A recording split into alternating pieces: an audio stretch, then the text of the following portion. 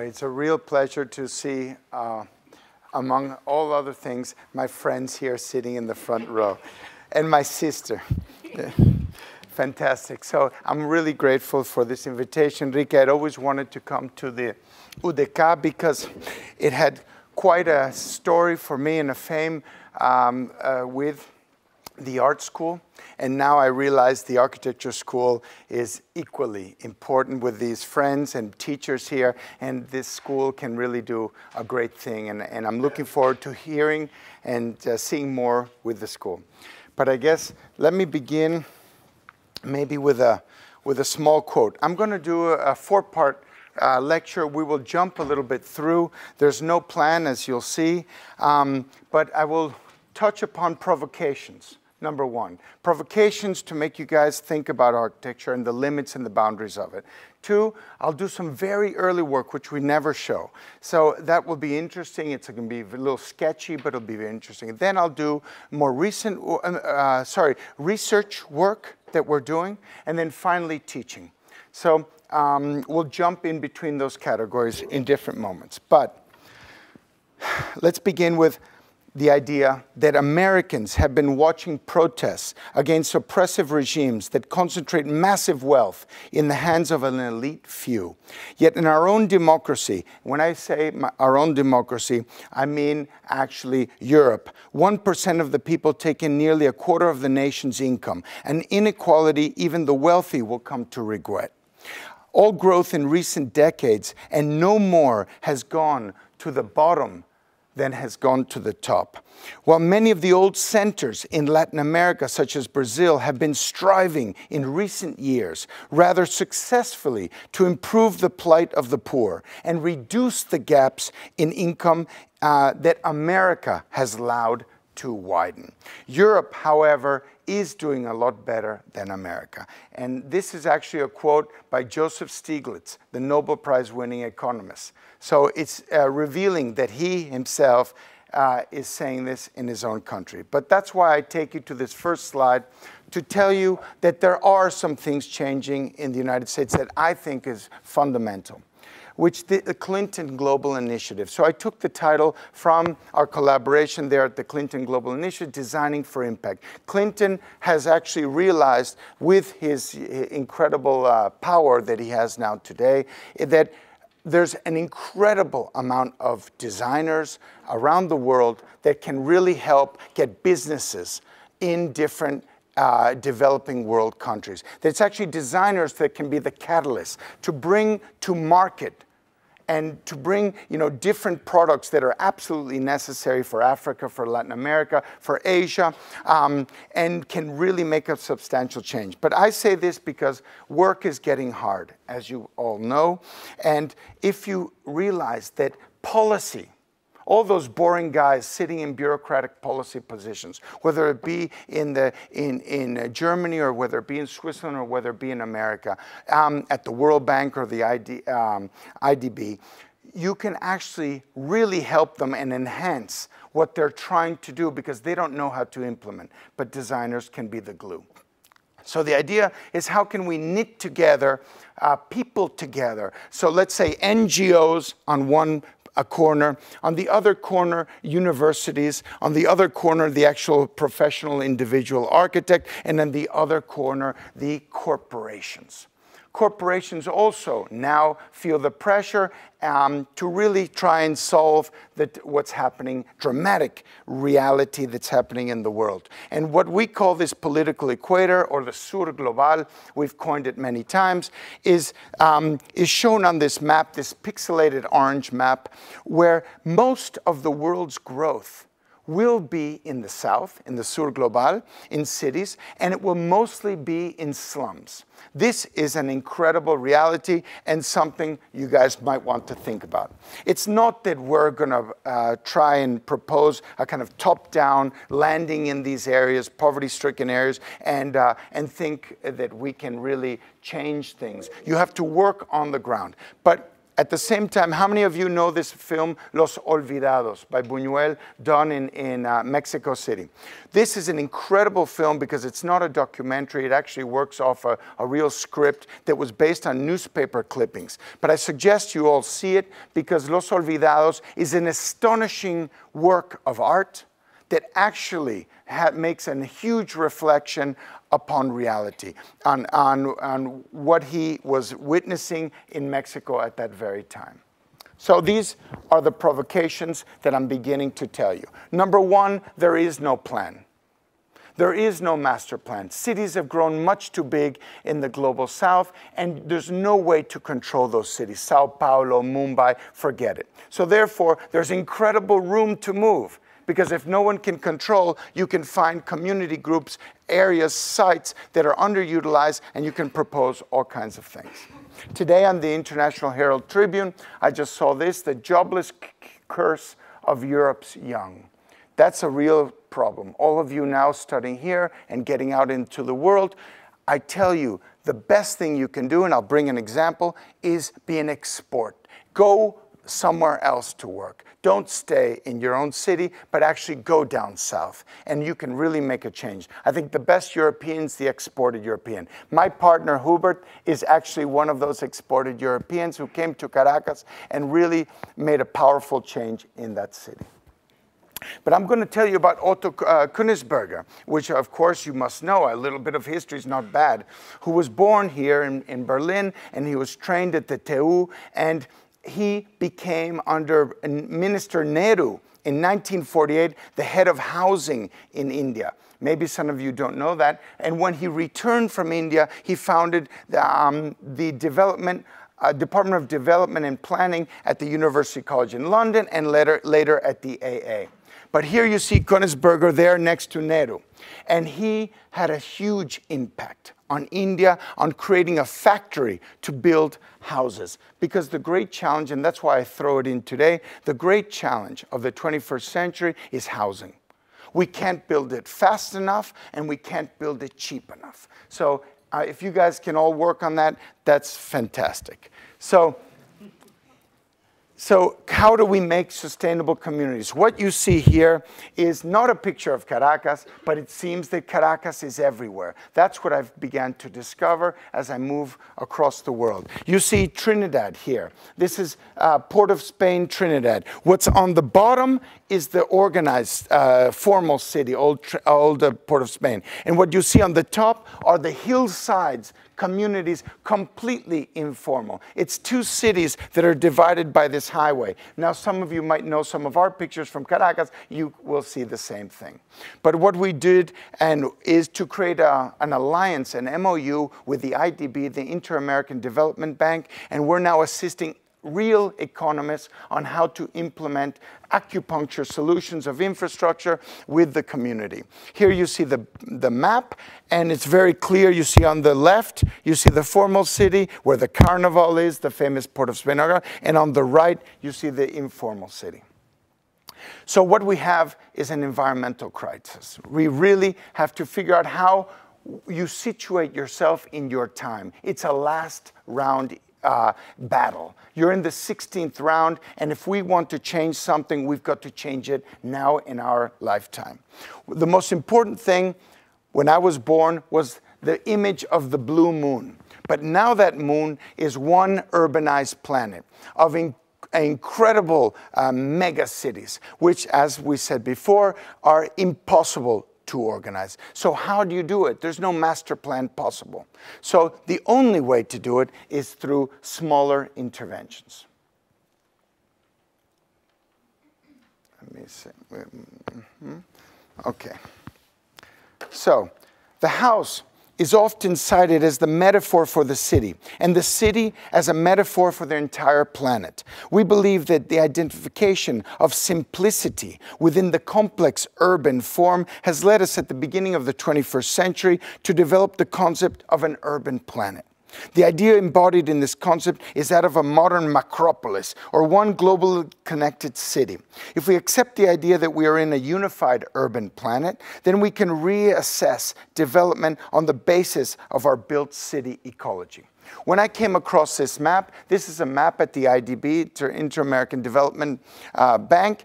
These are all the projects that are planned for Latin America and financed by the bank. Highways, dams, bridges, ports, you name it, they're there. And they were in the works with no architect participating.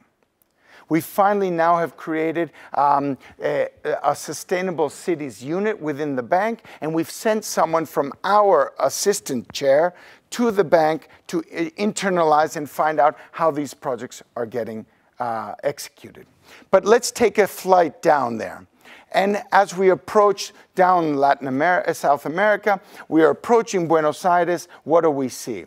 We see we've crossed over rivers, then we see mining. These are the leftovers of some mines all around. You see suddenly urbanization appearing between nature, between agricultural land and city, more sprawl, city sprawl, agriculture and city, and it continues. And actually, I imagine that if we were to freeze this where it is now and no more agricultural land were eaten up, you could have a kind of 21st century broadacre city, which was a kind of agro-urban combination Frank Lloyd Wright thought of with the 1 acre plots.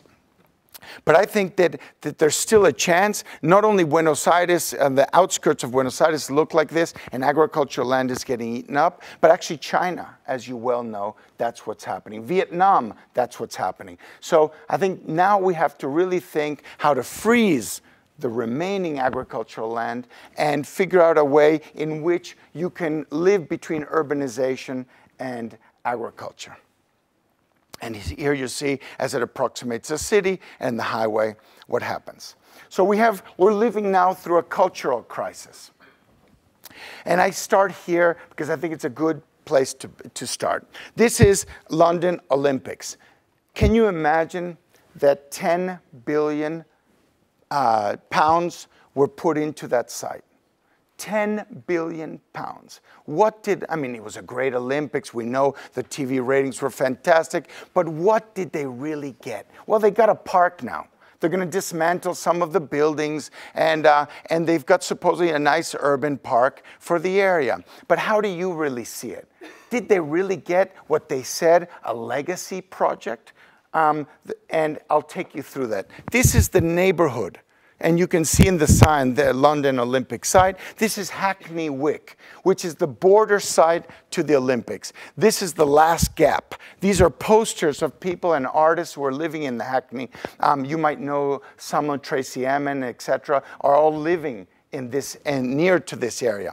And if you see on this map, Hackney, let me see if I can draw your attention to it, yeah? That's the area where the London Olympics was. You see, it's the broken of the urban grid. It's kind of an open land. It was an industrial site, and there was a little river, the Lee River, there, as you see here. But did you guys know that Cedric Price's fun house was actually situated there in Hackney, just on the border of the Lee River? So my question is, how did Hackney benefit from that whole Olympic thing? Actually, they didn't benefit at all. They've got the developers have their sites now on that neighborhood to tear down and redevelop. And I think it would be ideal to build the fun house there in Hackney. I think that would be a fantastic idea to actually realize Cedric Price's fun house. This is the neighborhood. It's full of artists who are going to be evicted slowly, and actually very good housing stock. Here you see young bankers, because it's not too far from Canary Wharf, living in lofts here. And there I found the Fun Time Club in here. So I thought it would be ideal to do a revival of Cedric Price. So as I said, these are provocations. Political, where the formal and the informal meet. In 2003, we gave a conference in Caracas, the first conference that was on informality. What is informality? Very vague term. People think that formal and informal are actually opposites. They're not opposites at all. Informal is actually an anomaly. It's information. It's not the opposite of formal. That's why we like it so much. It's actually hard to define. And it gave us a range of interpretation. This is a historic moment for us. This is a conference 2001, the first time we came to speak in an international conference. And at this conference changed our lives by witnessing the Twin Towers architecture being hit. We were in the conference and the towers were being blown up. And later, Berlin became very important to us. After that, we were able to show at the Aedes Gallery. This was a huge breakthrough. I would say this was our Iggy Pop moment when Iggy and David Bowie were in Berlin. And they were able to put together some good records. Well, Hubert and I, actually, our Berlin years turned into a fruitful moment where in Kassel we showed 23rd of January and we did a number of exhibitions all around. But the idea here is how we can take that line of, let's say, the Berlin Wall where it was, or maybe it's the wall between Gaza, the Gaza Strip, and how can we expand it? This here is the Tijuana border between the richest part of the United States, San Diego, and the poorest part of Mexico, Tijuana. And our idea here was to expand this line and create a free trade zone with an airport and a hospital that both Tijuana could use and San Diego could use. But that wall, or the expansion of that wall, also became a definitive moment for us in the Venice Biennale. And here, bridging those boundaries, you see two unlikely figures talking, Peter Eiserman and Joseph Riekwart. You know, Peter has nothing to do with what we're doing today, but there he was discussing architecture and what he saw. So conflict as a creative tool. The idea that you guys can provoke and create some conflicts. Don't be scared about it. It's not about comfortable. This is how I grew up.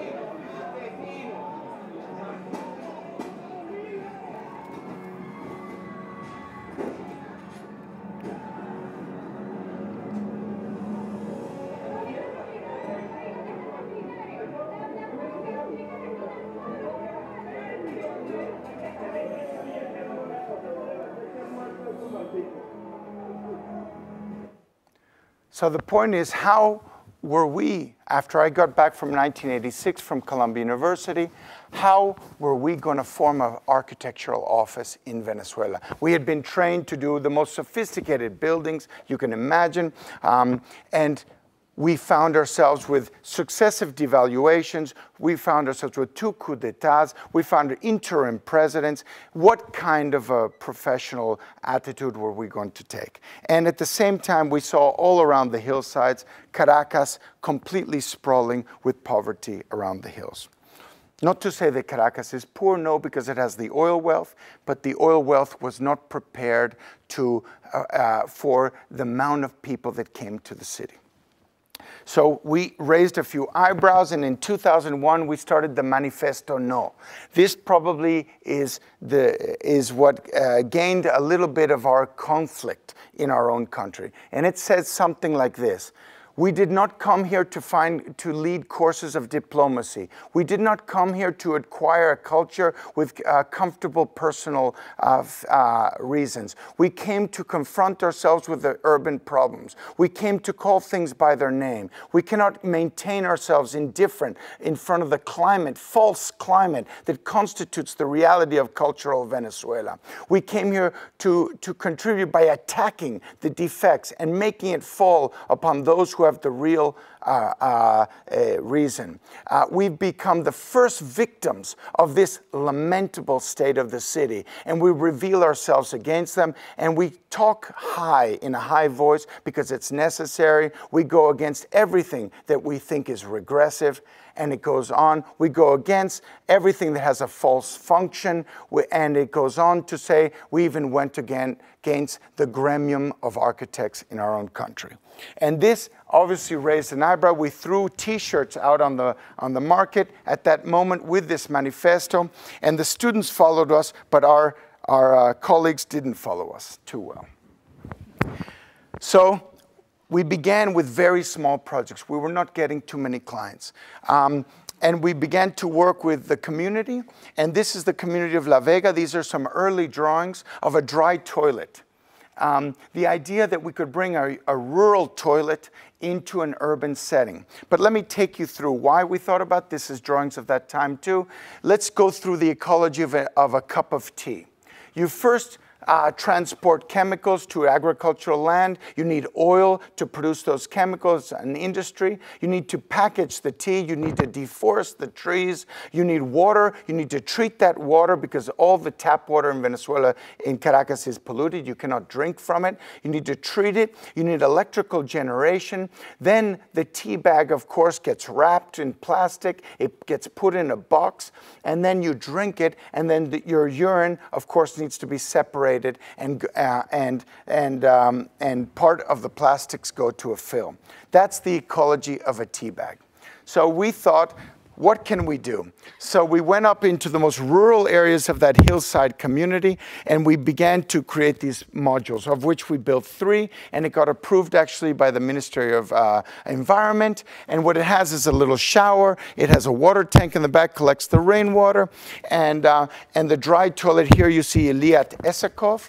And we worked here with 2 artists, with Liat and Mariatica Potrik, you might know. And we took Mariatica from New York in a gallery. She was showing some of her works. She had never been in a slum. We said, don't build them in a gallery, build them in the real. And what do I say to this? I say, like Teddy Cruz, my good friend, says, let's take the urinal, Duchamp's urinal, back off the museum wall and back into the real world, right? We need bathrooms. People in Caracas have 2 cell phones and no toilet. So with that collaboration with artists progressed. We began to do murals in the basement of the metro stop. Here we did a mural on 23rd of January, which I'll get to later, which is the largest housing estate I'd ever done in Latin America for 50,000 units. We went to Palais Tokyo with Mariatica again to make a kind of growing house prototype. And we did more exhibitions with her also in the dry toilet, of course.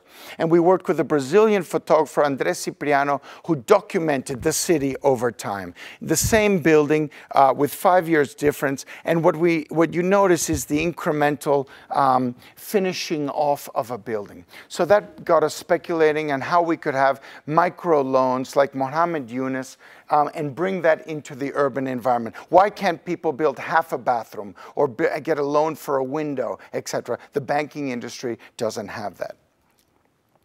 So many of you know this. This is the fantastic image of the Domino House, Le Corbusier. But what you don't know is it was built as refugee housing in 1917, post-World War I. And he drew it this way because it was drawn precisely without walls, because it was to be finished off with the cheapest available material or the rubble from the First World War. So here you have, again, now the frame of this idea of the growing house that we saw going up in Caracas every day in the slums of Caracas. Basically, the concrete frame has become the metaphor for modern architecture in Latin America. So here we thought, well, what if we extend this frame up and we have people build out the units themselves? Maybe we could liberate some land. And this was the first probe into the vertical favela idea. But I'll take you here on a little anthropological study of Horacio Genaro. He's the first settler of one of the slums called Petare. We met him, fortunately, before he died, and he had a huge archive of pictures. These are his pictures of how they began to settle the land, or this growing house, this growing city ideal. They bank, they create lots. They actually, for family members, you see the hand-drawn drawings of how they actually settled the land, municipal land, government land, and sometimes even private land. And they build the first shack. Then over time, 25 years, the whole hill becomes an absolute, let's say, an Italian hill town in quotation marks, if you want. But now back to 23rd of January, which is another interesting example. 48 housing blocks, mega blocks, but there was something missing. This was Corbu's tabula rasa ideal. You cut the land, you bank it, you put in roads. It was based on the car city. However, it was missing all the small shops and necessities that urban life needs, until it was retrofit with all of these small units of favela into all the green space, like a plug-in city, let's say Archigram in Latin America. And what you see here in orange is all of the plug-in informal that gets plugged into the formal infrastructure. What we find so interesting with this example is that we believe there's something to this formal-informal combination, this hybrid combination. Obviously, we cannot eliminate formal. We need infrastructure. We need to plan certain elements in the cities. But we could maybe leave room for some informal growth over time. So we simulated that. And you see first the shack, and then they build the columns and the floor slabs. The walls, once that's ready, they can leave the shack or they get rid of it, and they move up to the second floor, and the first floor becomes actually a unit for young school children, or a food station or a shop, etc. And then the roof garden actually becomes a place of vegetables, of herbs, medicinal herbs, or it also becomes for orchids and a little economy. So this is the prototype of the growing house. But we evolved, and we had the opportunity after the 99 mudslides to realize this idea of the growing house. Here you see kind of an image. The Anglican Church of Caracas, the bishop actually of the Caribbean, had this church, and he had his parish house. And we said, let's make some some emergency housing that would work as this growing house. So here you see the church, and here's the parish house. So we did a couple of things. We actually did some parking, we opened some holes, and then we planned for this building to grow over time as housing. Here you see actually the parish house where the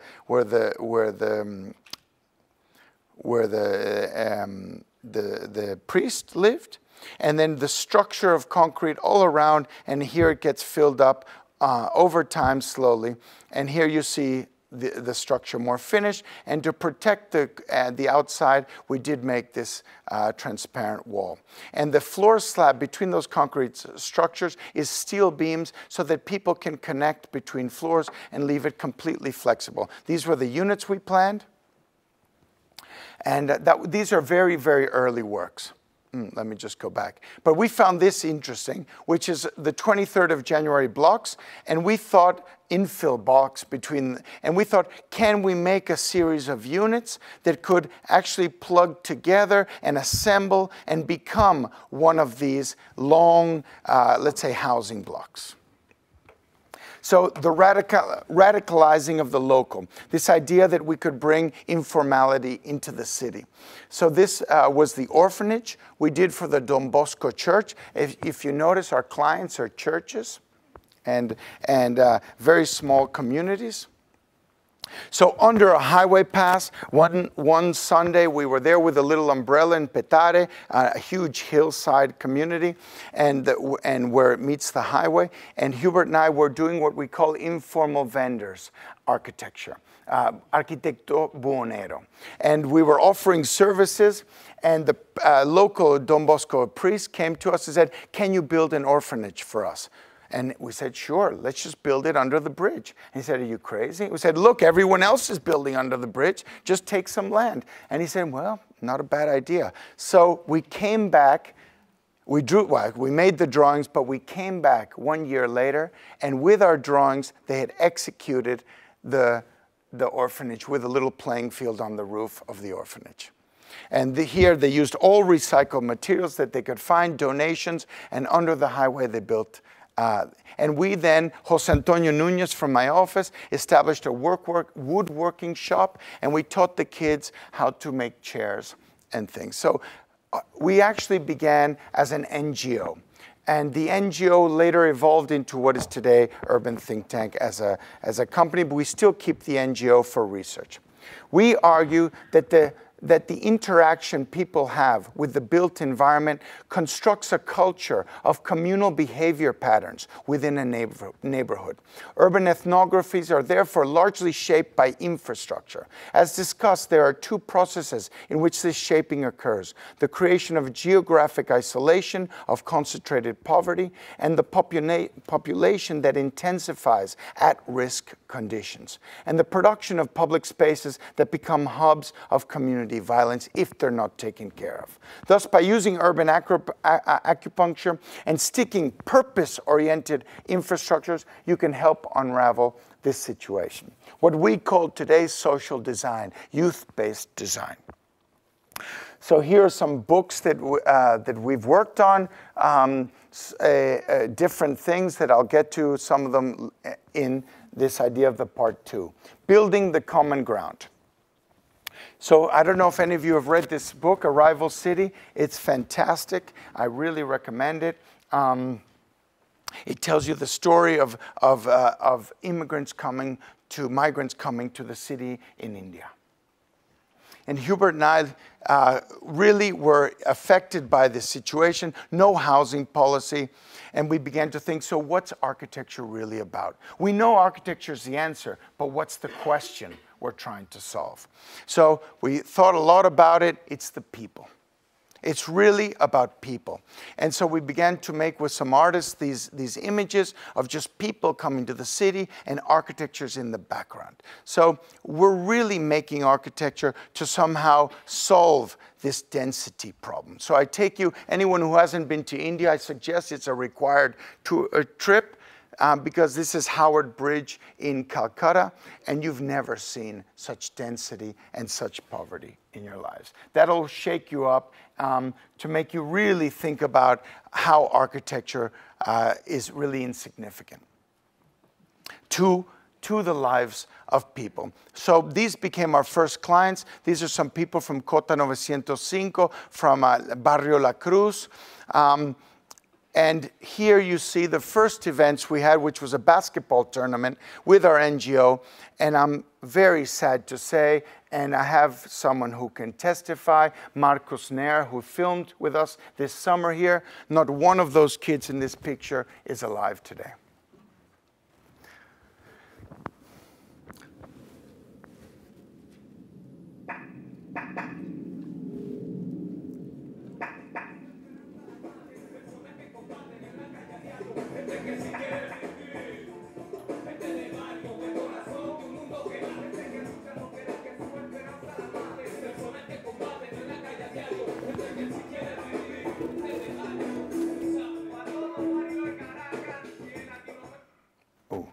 Sorry about that. That last image of that hill is what I wanted to show you. You've never seen something so amazing as Petare. 800,000 people living and have created what is not 800,000 houses on a hill, but actually one house the size of a mountain.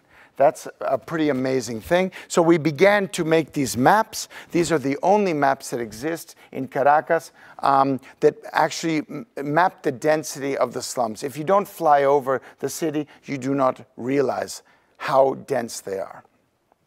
So we needed detours. So we started this idea of expanding horizons, of which you probably saw in Venice. We called the Gran Horizonte, or that expanding horizon. And we did this in order to debunk the myths of marginality. Informal settlements are not the problem anymore, but their solution. They are no longer defined by illegality. They're actually de facto legal. They can no longer be defined by lack of urban services. They actually have services now retrofit in. They can no longer be defined according to precarious construction materials because they're mostly concrete now and block. They can't even define as free places to live. There's a huge economy going on inside. And finally, not everyone that lives there is poor. So I take these three little figurines, which I love, the sleepy Mexican, the mariachi, and the wrestler. And these are kind of Lucky Charms, right? And we want to debunk the myth of what a Latino architect could be. And here we have kind of Ricky Burdett looking at the redeemers. You have Che Guevara, Zapata, Chavez, Fidel, Allende, and Jose Marti. Ricky Burdett, we took him down to Caracas. We took him into the slums.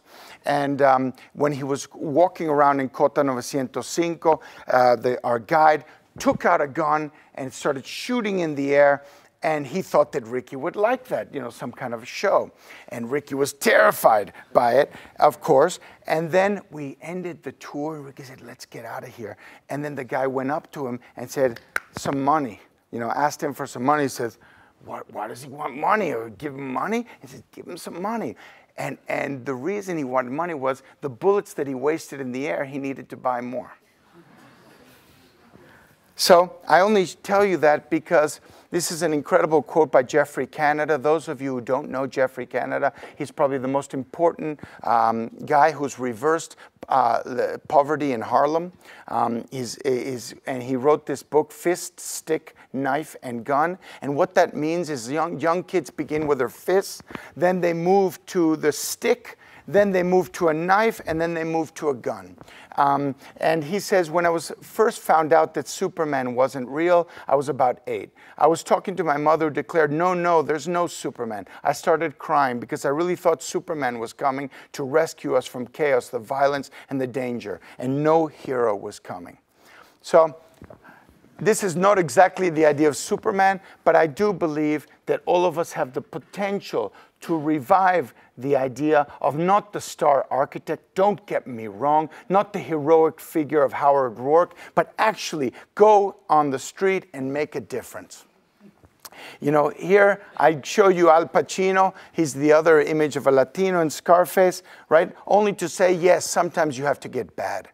You have to somehow turn into a Mexican wrestler with a Swiss flag, right? And maybe that's what we become. We become this hybrid. We're super interested in this hybridity.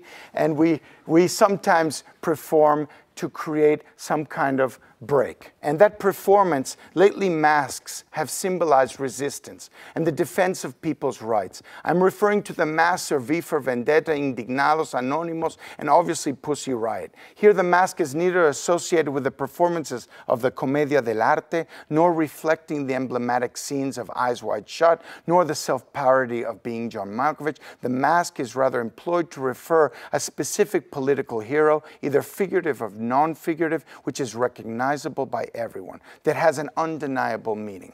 So somehow the architect has lost that his engagement with society. He's lost that political ideology with which early architecture began, from the Russian constructivists to de Stijl to early Le Corbusier. They had a kind of social means to their work, and I think we can get it back. And I'm going to show you a very, very rough sketch of something we're working on that really is one of my most enthusiastic projects. It's called Empower Solar Shack. It's trying to bring social empowerment and finance to a community, a township in South Africa.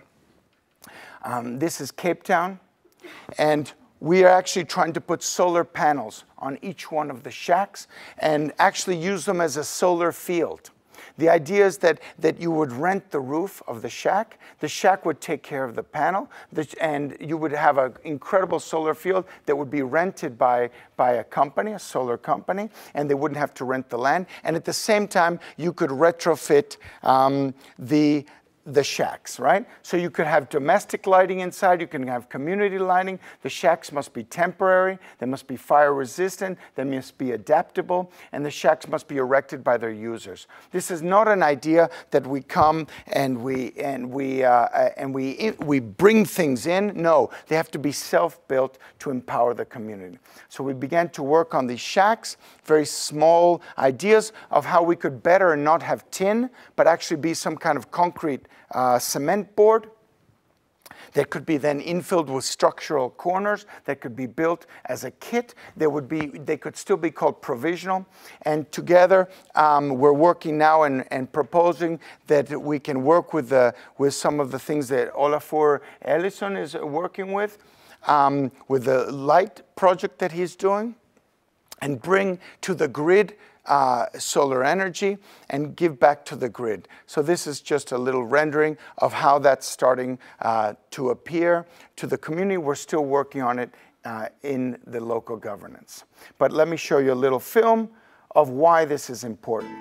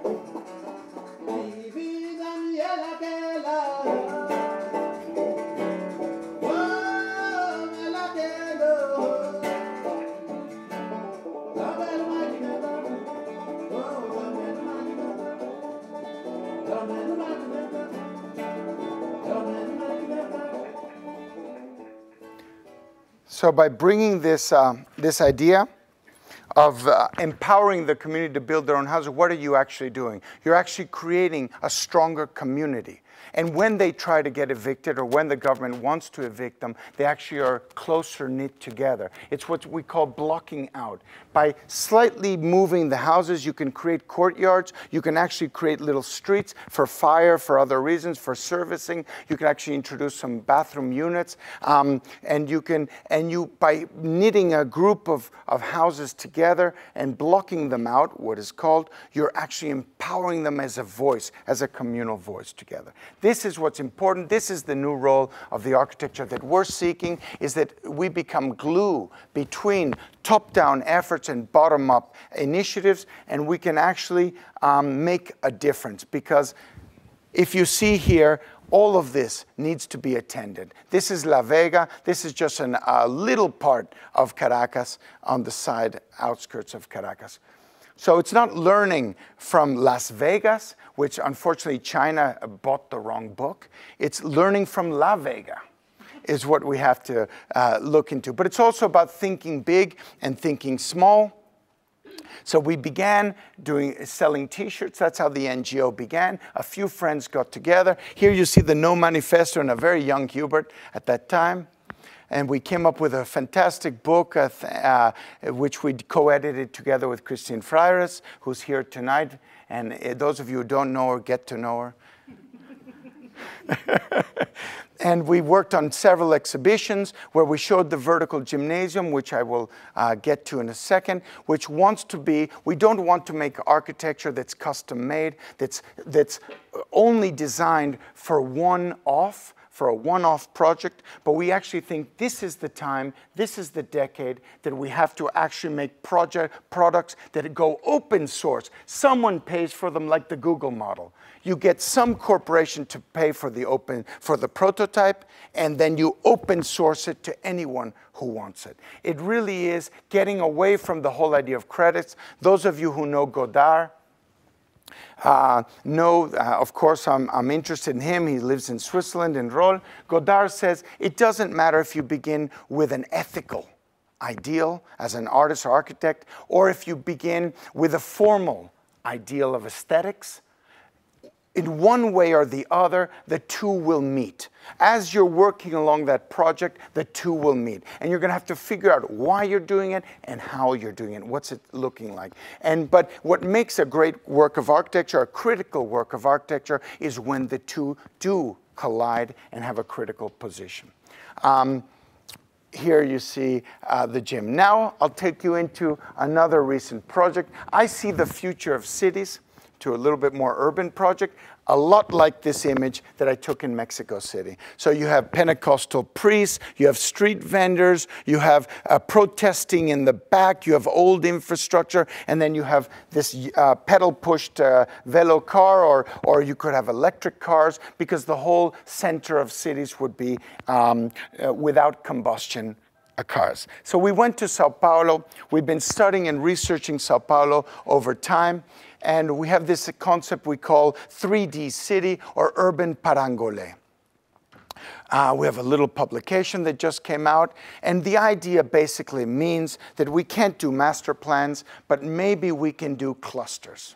Maybe we can work on certain urban clusters. This is London, of course. This is the Spatial Agency Lab that came up with this very important kind of proof that the more intersections a city has, the more social life and activity it happens. So these are the little villages that London's based on, whether it be Chelsea or whether it be where, and you know that that's where most of the life happens. So we went to Sao Paulo. We started to look at this particular area, voided downtown, where many abandoned buildings are. It has a ring road, an inner ring road, and we said, okay, let's capture the subway stop, the train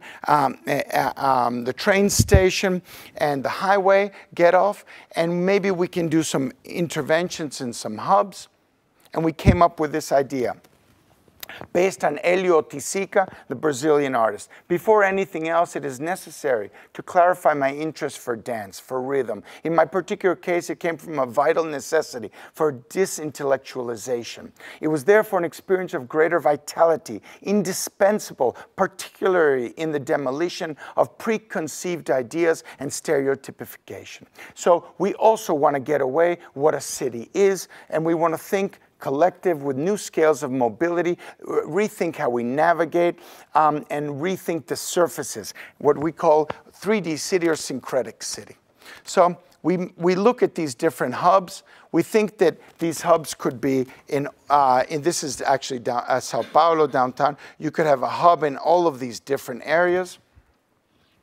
We look at the radius of the last mile. Basically, you know that from one subway stop to the other, you have basically about 400 to 600 meters. It's exactly the last mile that we have to look in, that we actually can turn into very inventive, because that's where you have to carry your bags home. That's where, in Mumbai, they built the new subway station in Delhi. And actually, they eliminated all the informal tuk-tuks and carts, and it's exactly those who were needed to help people and old ladies from the subway stop to their homes, right?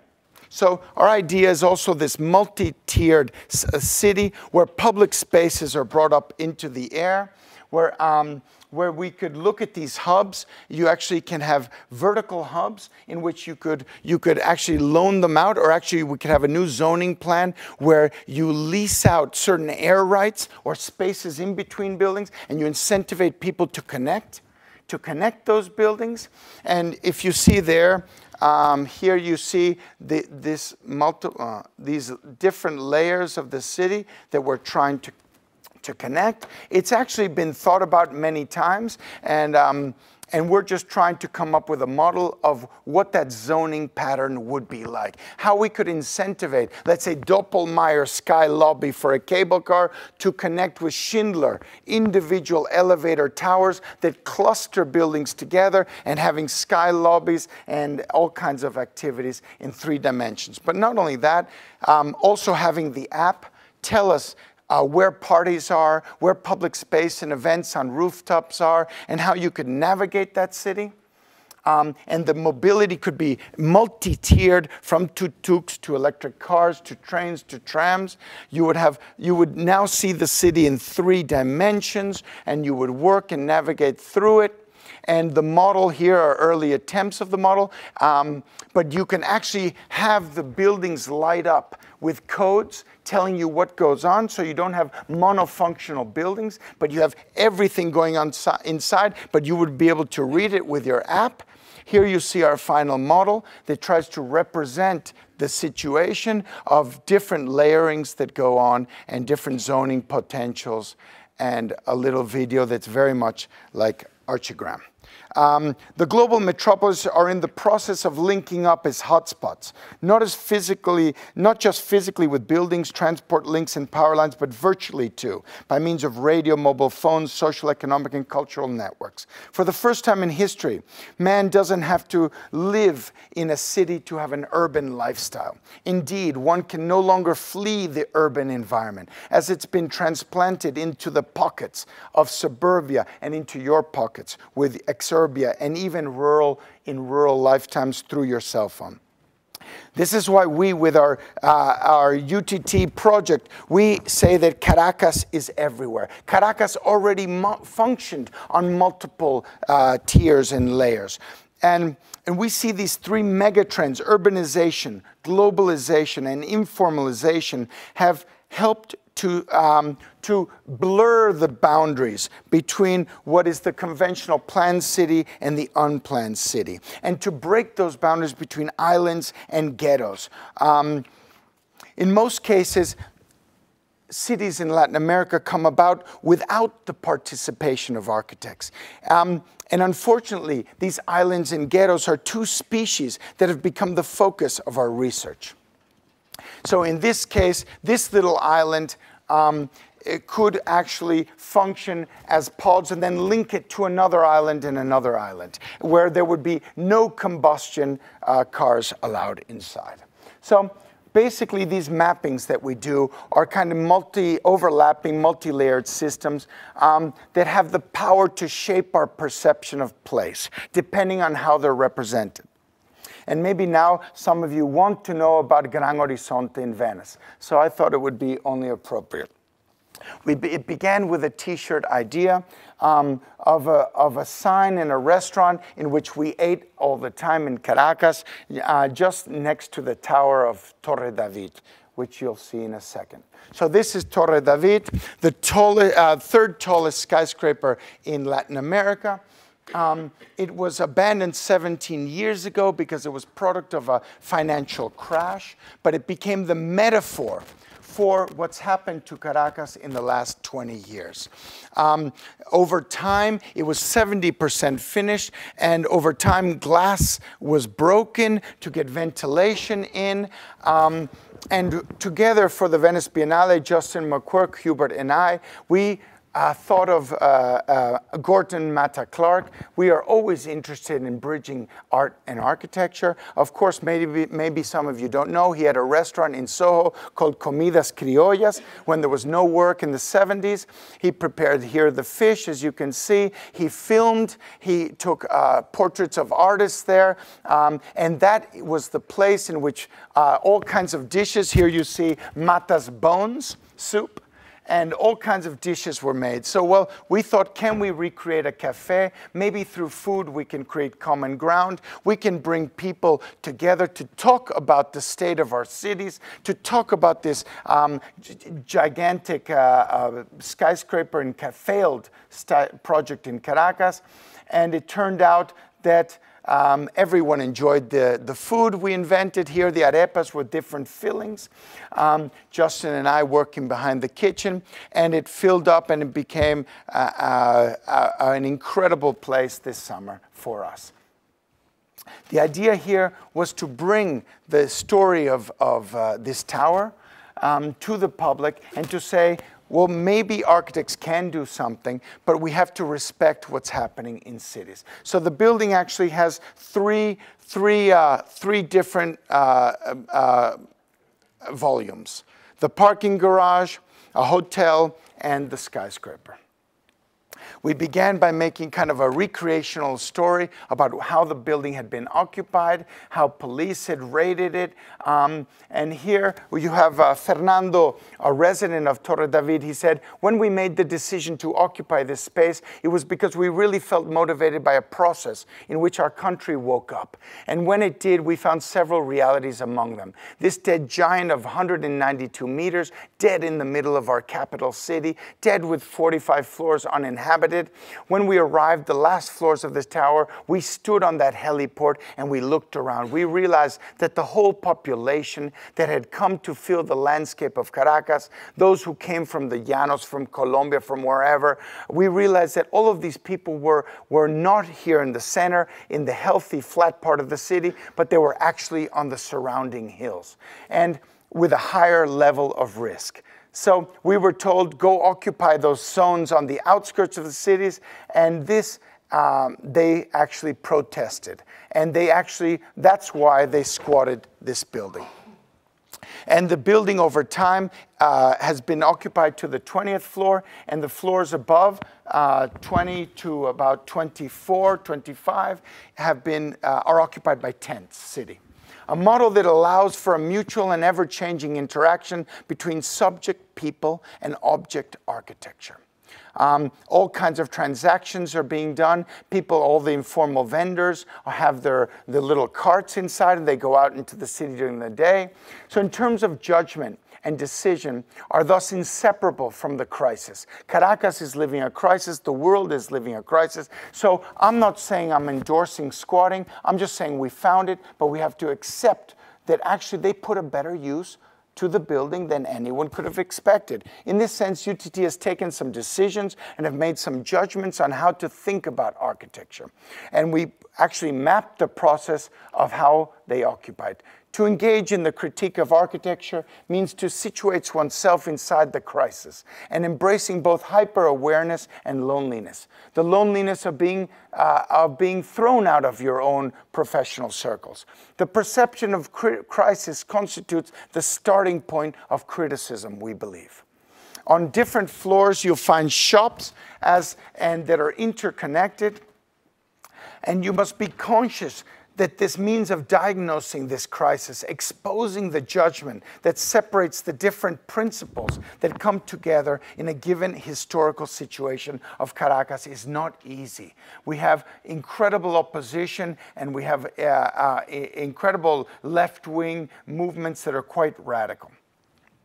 So we stood in the middle, putting this topic of the tower on the map, and it became a discussion in the last election 1 week before the recent election. It went on national TV.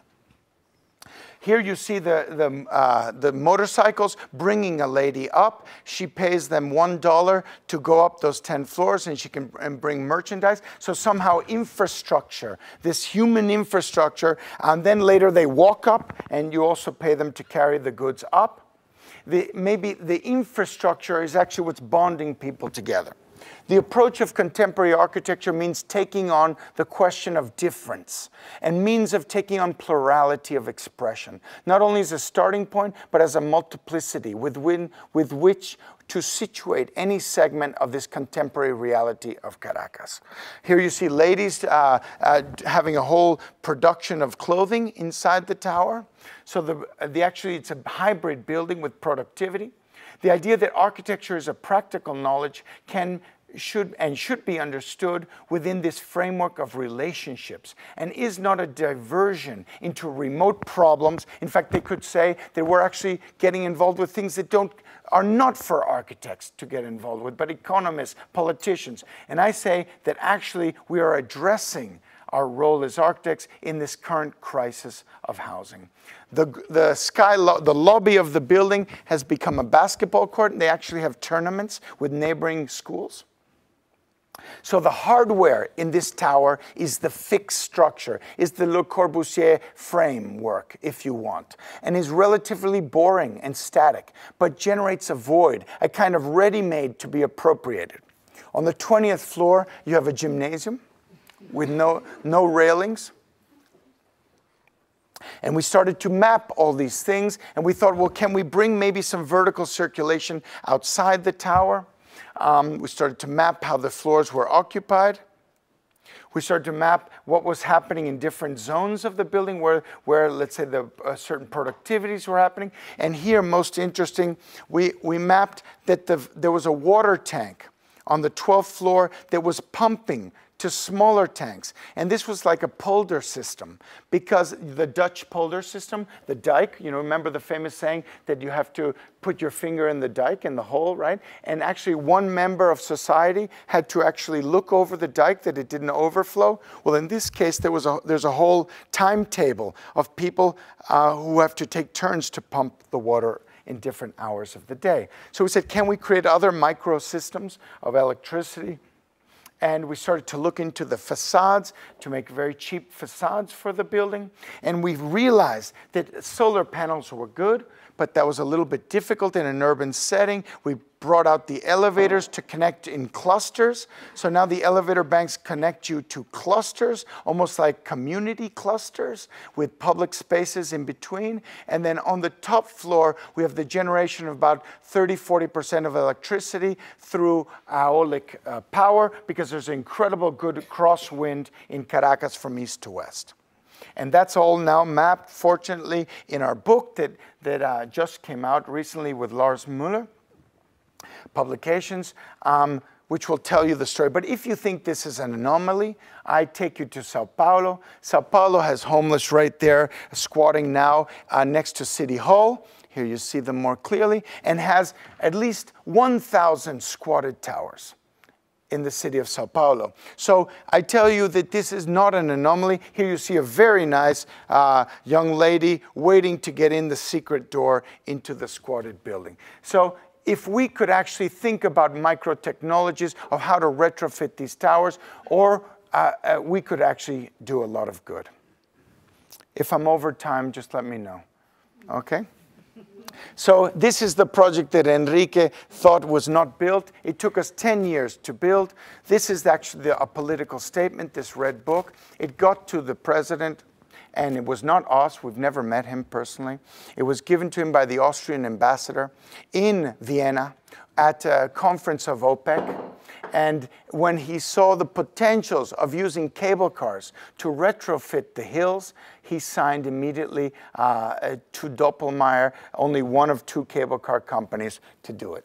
This was our early rendering of how we could introduce cable cars quite separate from the social functions underneath.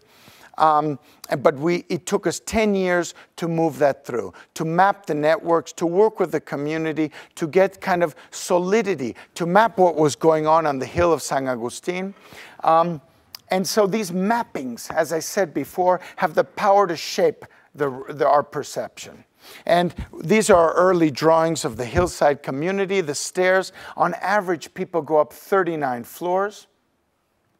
But how can they go up when it rains? And it rains 6 months out of the year.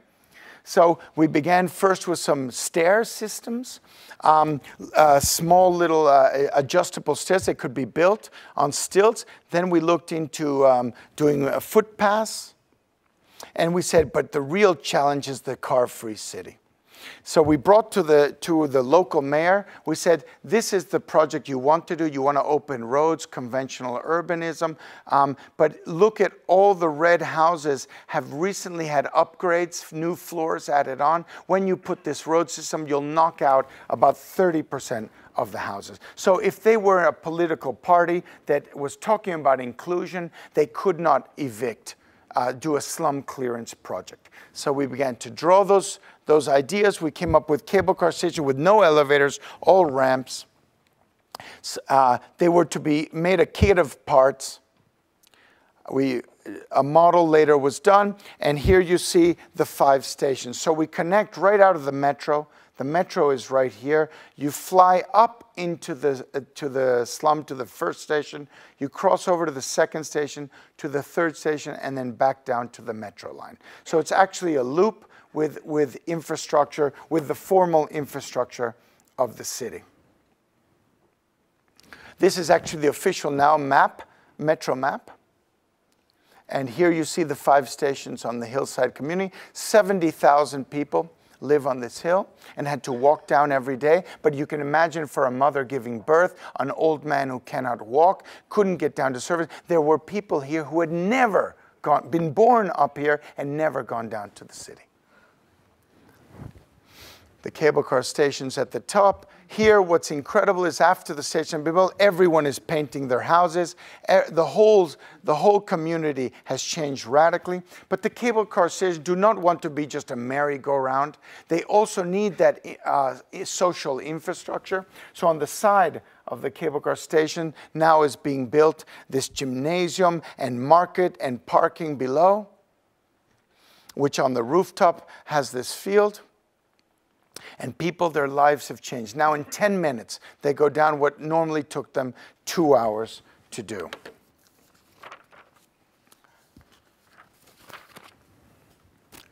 So what is lacking, in our opinion, is a joint effort to link this top-down and bottom-up initiatives. In other words, municipal administration and general public must sit down together, draw up an agenda for the planning of our environment. Only then can we meet the basic needs of population in terms of energy, transport, infrastructure, construction, waste disposal, food, water, and social relationships.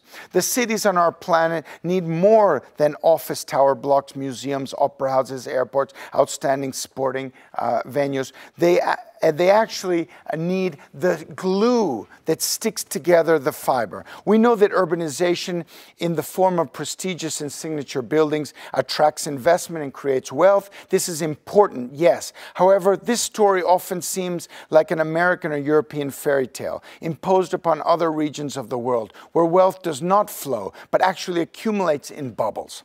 Cities in these developing regions witness marked increase in the income of a small segment of population.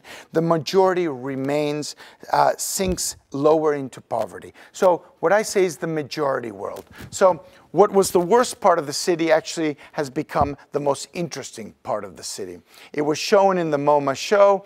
Now Andres Lepik, who's now the director of the Munich Architecture Museum, was the curator of the show. I think he did a very important thing. But as I said before, our idea is not to make a one-off.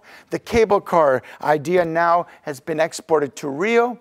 We came up with this project for Morro de Providencia to link the port to the main station. It's actually under execution at the moment with an architect, Salias, who's actually the lead architect.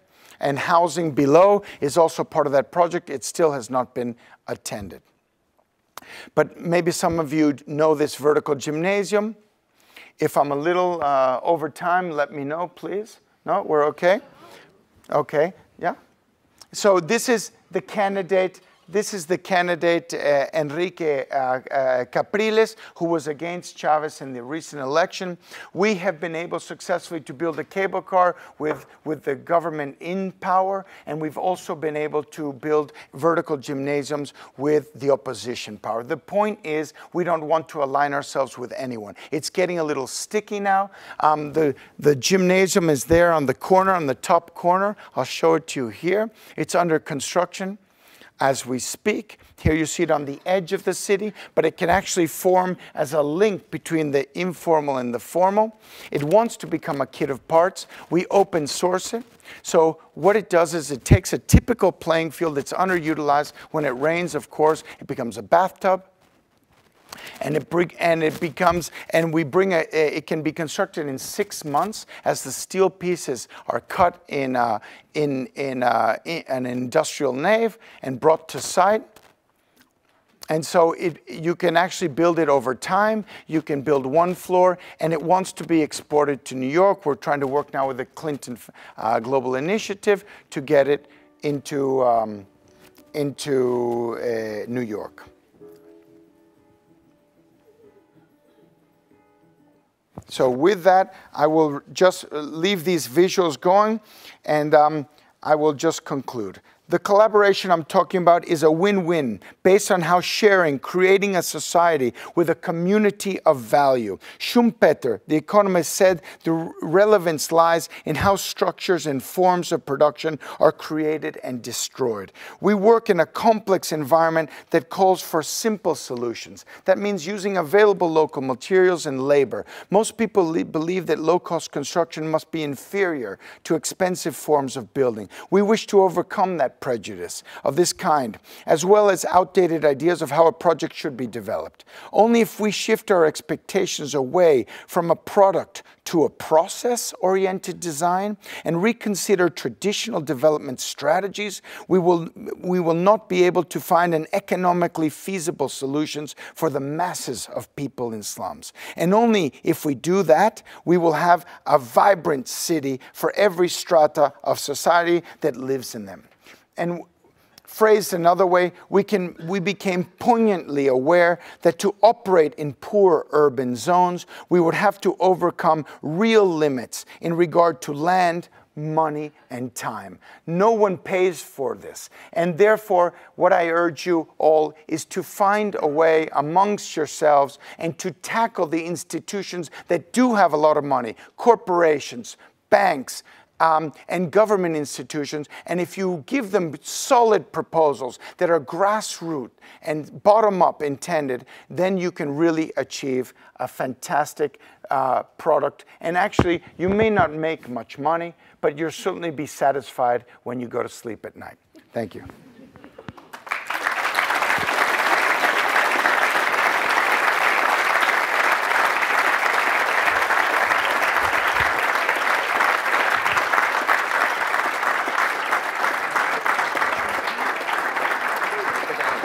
Sí, sí, como no, claro, claro.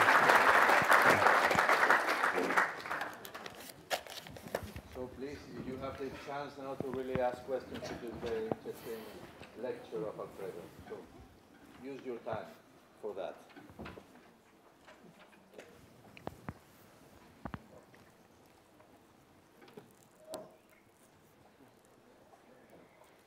No questions, no volunteers. Yeah, of course, Matthias. You know that I'm not afraid of provocations. Yes, yes, of course. So, I mean, how do you make sure you don't become voyeurs? Okay, very easy.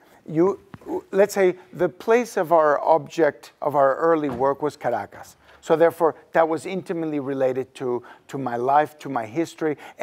Right out of every house in Caracas, you have immediately next to you a neighborhood where your nannies or your cooks or your gardeners work. In fact, they were our first extension of the think tank into the community.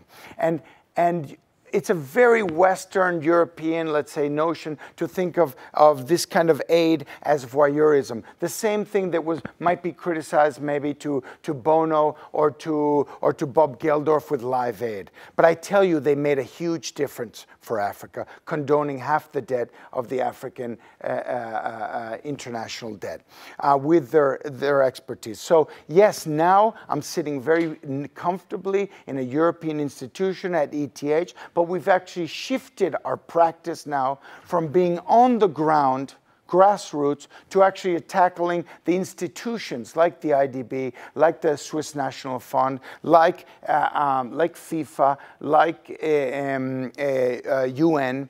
Actually, we're going now in another phase of the development of urban think tank. However, to tackle it clearly, to not become a voyeur, you must work with locals.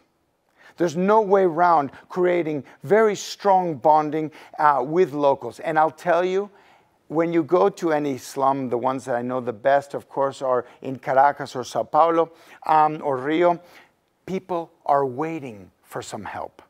They have no way, they don't even know how to better their situation, and they are open arms to receive anyone who's willing to put some time and some help to connect them or to bring some prosperity. What you might have more problems with is with the politicians.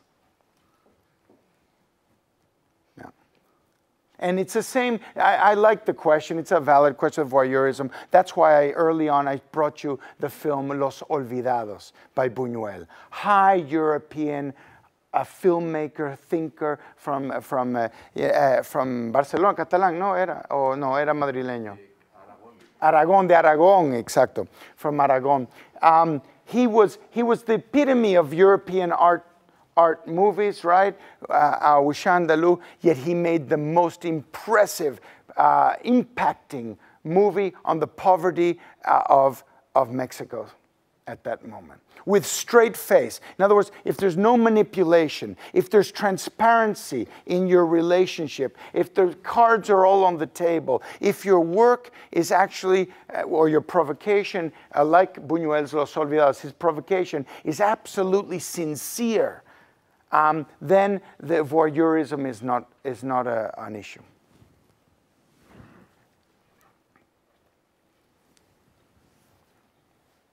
Yes, I see another friend in that background.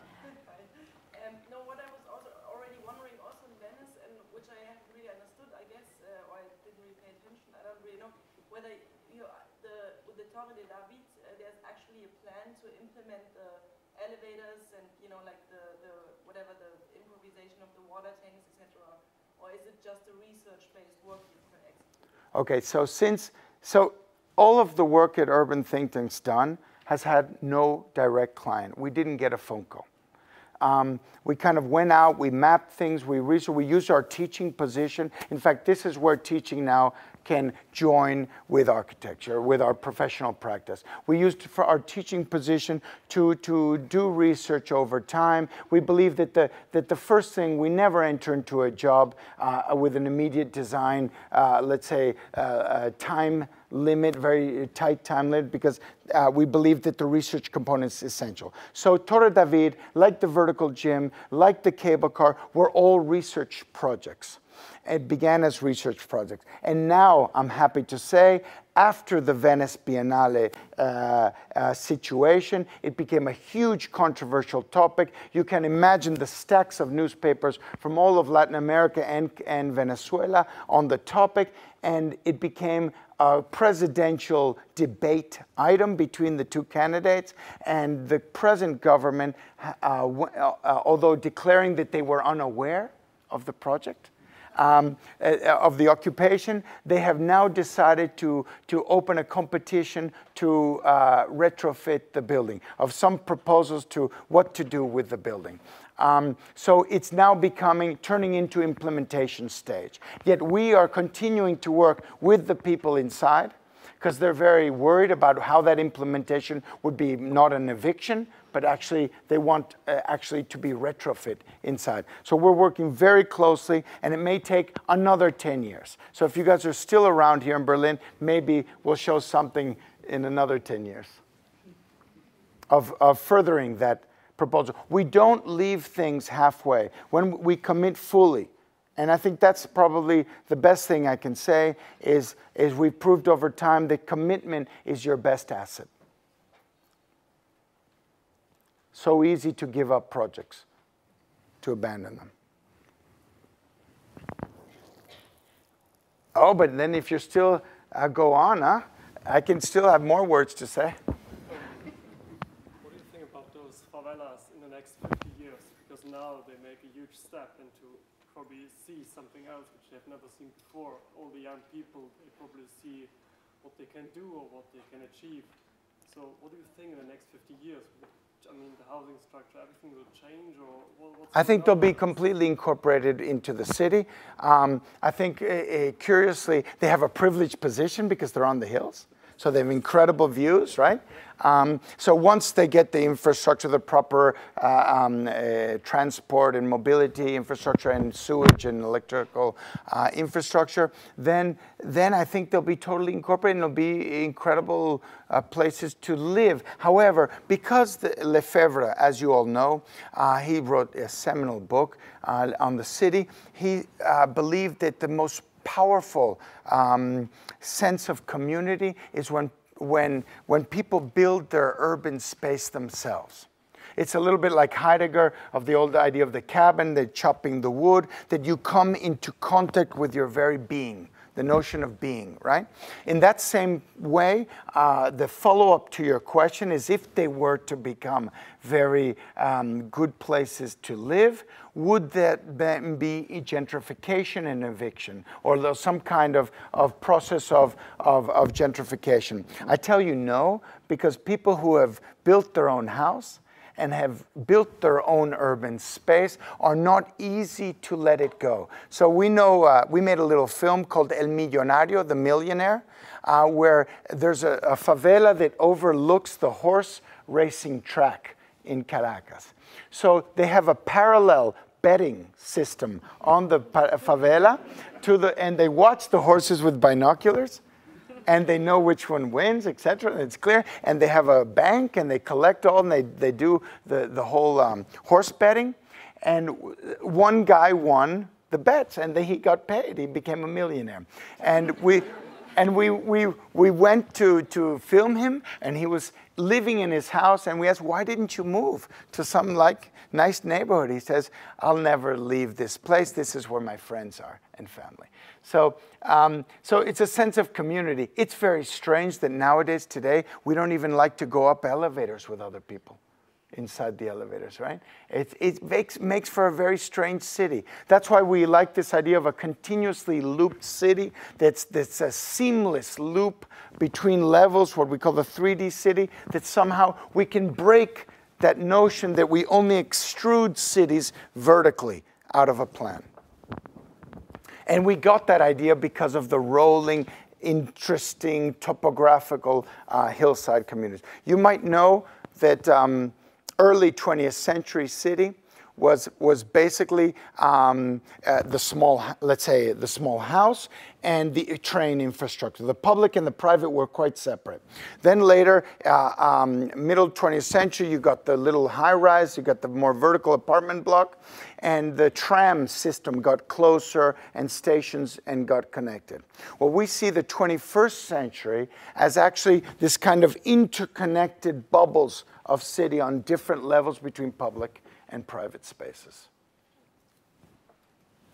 Do you think in those communities there's something we lost already, which means working together, helping each other, so there's something special and we will learn from it in the future, like from those favelas, for example, when they start doing, like, putting people together, interest group, and really move something? So yeah, I mean, I'll give you an example. I'll give you an example. There's one fantastic example in Vienna, just comes to my mind. It is the coffin factory. Maybe you guys know the housing block that was built inside a courtyard.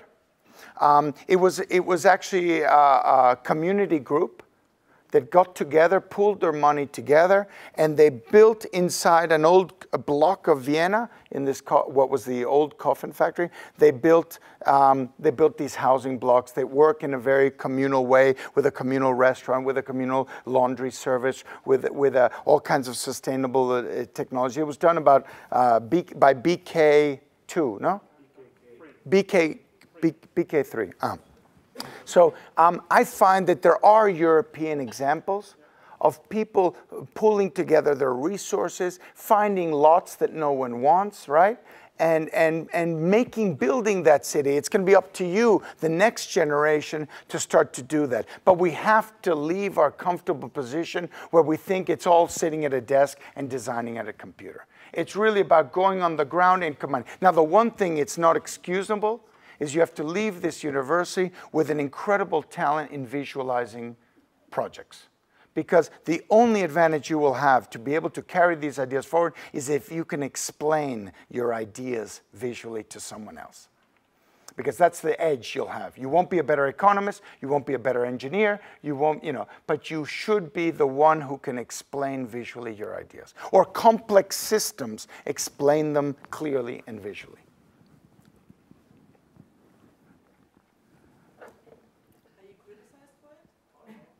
For which project? The visual presentation, or at all? I mean, is that like something that I mean, because it's very recognizable, in your presentation, that it's like a multimedia, also entertaining form, Is it something you can also criticize for? I'm sure there's people that criticize us. But I'll tell you, I think architecture has to be more fun. Come on, guys. Coop Himmelblau was blowing the sides of mountains out with dynamite. You know, architecture must burn. What happened to the great ideas of the 60s and 70s? You realize that the Smithsons were going down to Morocco, testing out ideas down there with Candice. What happened to architecture? In the 80s and the 90s, we lost it, man. We separated ourselves. We separated ourselves from the very interesting parts of architecture, of getting our foots on grounds of hybrid, of cultural hybrids, etc. Of blurring boundaries.